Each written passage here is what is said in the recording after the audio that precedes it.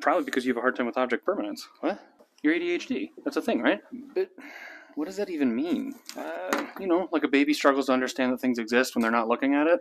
So, do you think that I don't know the Large Hadron Collider exists without seeing it?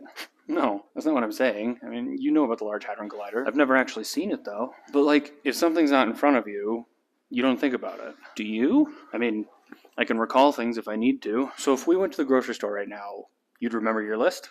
I could get like 60% of it. I'm pretty sure I could too. I don't understand the difference. Well, like, you don't think about it if you're not reminded of it. Well, again, I mean, do you? Yeah, I mean, I don't know. I'm on the spot. I can't think of the list right now. Avocados, apples, bananas, all of which I know exist at the grocery store while I'm not there. It just feels like object permanence is a lazy explanation. But you have a hard time recalling words sometimes. Like, everyone does. You're so bad with words, you put your entire email in the Fair. How about the other day you couldn't remember what Janelle looked like? Yes, sometimes I have a hard time remembering what my 5th grade girlfriend looks like. Do you remember what Kim looks like? Sure. She had brown hair and freckles, and you're a real-life Columbo.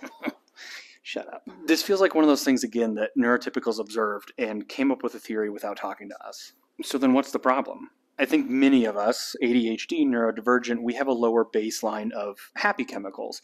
That's why we get distracted. Chase the dopamine. Exactly. I think a lot of neurotypicals form faster and stronger neural pathways because higher levels of serotonin and dopamine make it so you're not as bored doing things if you're not being stimulated. What's that have to do with object permanence? Nothing, because I understand object permanence. I think it's that you guys do a better job of paying attention to like where you put things. And my mind's always looking for stimulus. So like when I hang my coat up, I don't always remember to put my keys in the key holder. Muscle memory doesn't take over? Usually. But sometimes I get those wires crossed, like if I'm thinking about putting the groceries away when oh shit, I know where my keys are. Where? They're in my pocket. Are you kidding me? But, look at this. Didn't even realize I didn't have my wallet. Oh, thank God. Can we go get lunch? No, sorry. I think I ordered food. When did you order food? When you were looking for my keys. Yeah, that's the front door. What did you get? I just ordered Thai again. Thai? Yeah, I knew you liked the pizza. Shit. Yeah, I ordered pizza.